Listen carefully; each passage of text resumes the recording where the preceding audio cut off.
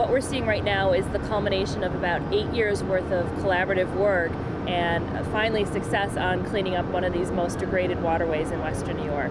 The second phase of the Buffalo River Restoration Partnership's effort to dredge contaminated sediment from the waterway has now reached the city's ship canal.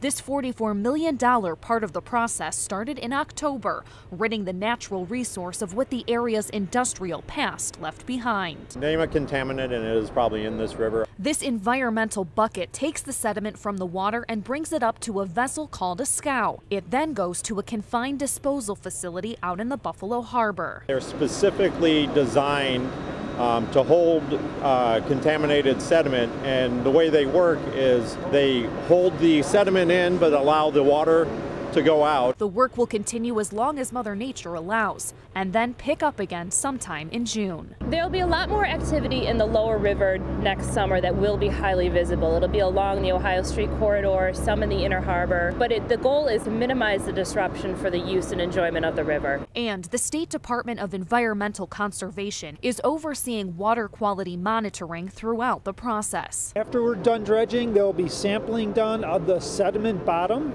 to make sure that we got the chemicals out that we were seeking to.